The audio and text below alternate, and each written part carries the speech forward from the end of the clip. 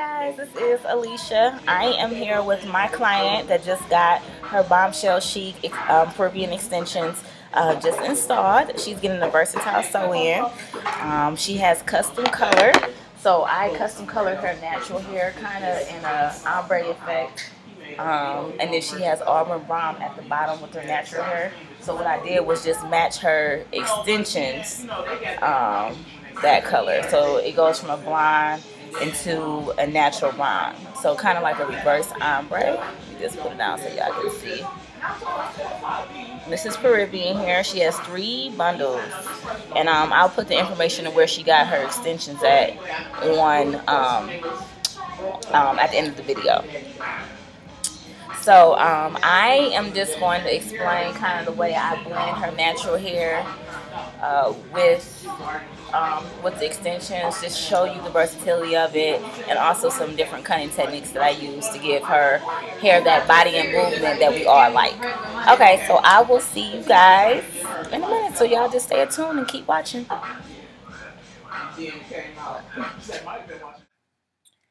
So for the leave out, I use Aveda's Anti-Humectant.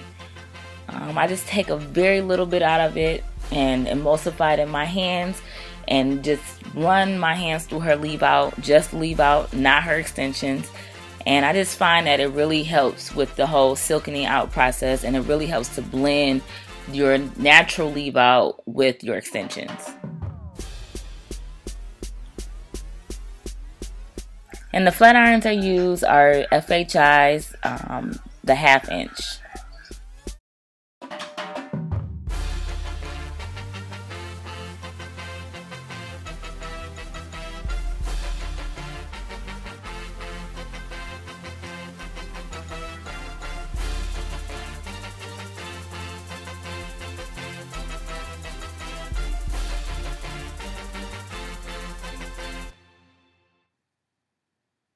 So I am getting ready to layer her hair.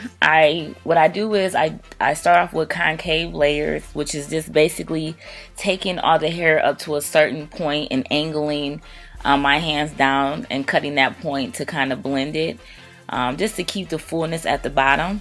And then I go back through and use my razor and kind of just blend it all together so it won't have any harsh lines.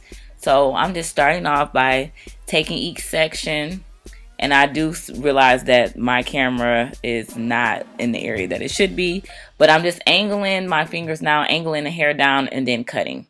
Just doing concave layers, and then as you'll see, I'll go back and use my razor comb to keep the hair full and just still not have so many the blunt lines in your hair.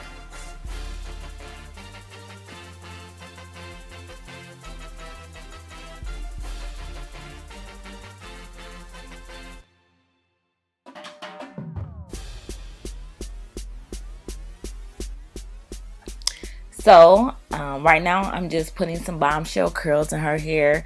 I'm using the FHI 1-inch flat iron and kind of doing something similar to ribbon curls with my flat iron, and I'm just giving her that bombshell look that we all love.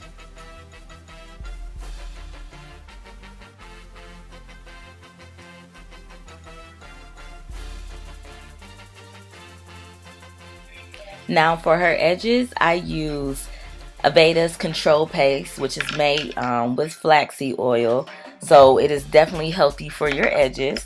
And I just pick a little bit out and put it on there and just kind of use like a hard brush to smooth that down. And believe me, it will not leave your hair cakey or like oily the next day.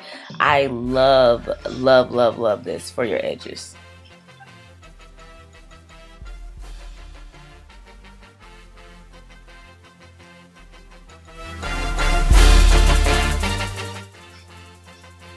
I just have this thing about messing up curls. Like, I do not like when curls are so perfect and they're just finished. I like bombshell hair. I like you woke up and you look gorgeous. So this is me just messing up the curls and just giving her big full hair. Now for the best part. You can see the versatility in the sew-in.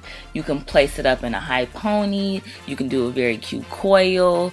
And also sleeping like this at night with your hair on top of your head will make sure you keep that volume, those bombshell curls popping. This is one of my favorite sew-ins.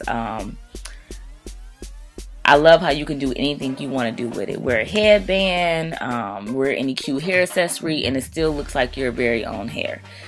Please notice how her middle part just kind of disappeared, and her hair doesn't look like it's missing any hair in that middle part area. So it's very easily you can just kind of comb it back and, you know, do whatever you want with it.